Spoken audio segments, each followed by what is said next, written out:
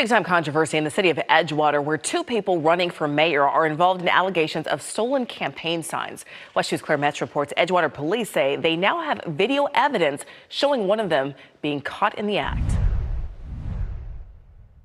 I was very upset. I was deeply saddened by it. 18-year-old Diesel Depew says he was stunned to discover his opponent, former city police chief and former city mayor Mike Ignasiak, on camera, allegedly stealing his campaign signs and the sign of another candidate this past Saturday. We had 14 signs go missing in that one area alone. So we had a great friend of mine stake out that area, and we actually caught, allegedly, well, him. According to a police report Depew filed, investigators confirmed the man seen on video taking signs is Mike Ignasiak, and that the license plate on the truck came back to a vehicle registered to Ignasiak.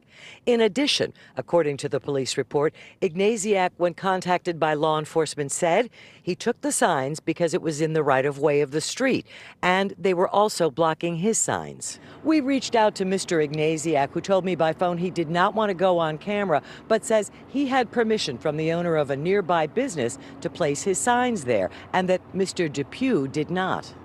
Either way, it turns out the signs were in the public right-of-way, which is illegal by city code. However, the police report went on to say only an authorized city employee can remove any signs which violate any city ordinances.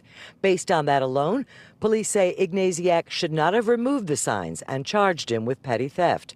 Depew says he's at a loss to explain it, since his opponent handily beat him in the primary. So I don't understand why he feels as if he has to steal my campaign signs, because he came in first place by a large amount. It will be up to the state attorney's office to decide whether to prosecute.